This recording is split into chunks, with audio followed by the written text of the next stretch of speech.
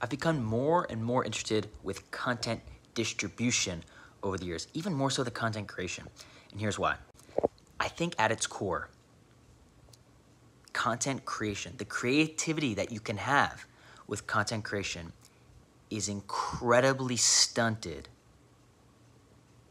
by the amount of focus you need to actively put on distribution. That might sound like a long, convoluted sentence, and I'll try to say it a little bit more simply. If you're focusing so much time on tips, tricks, hacks on how to distribute more content, and always trying to set up a new system, even days apart, or even just weeks apart, then you're spending so much focus on the distribution because you always have to fix it and change it, that you're kind of spent when it comes to being creative, creating the content. So that's why I'm really interested in having my product be a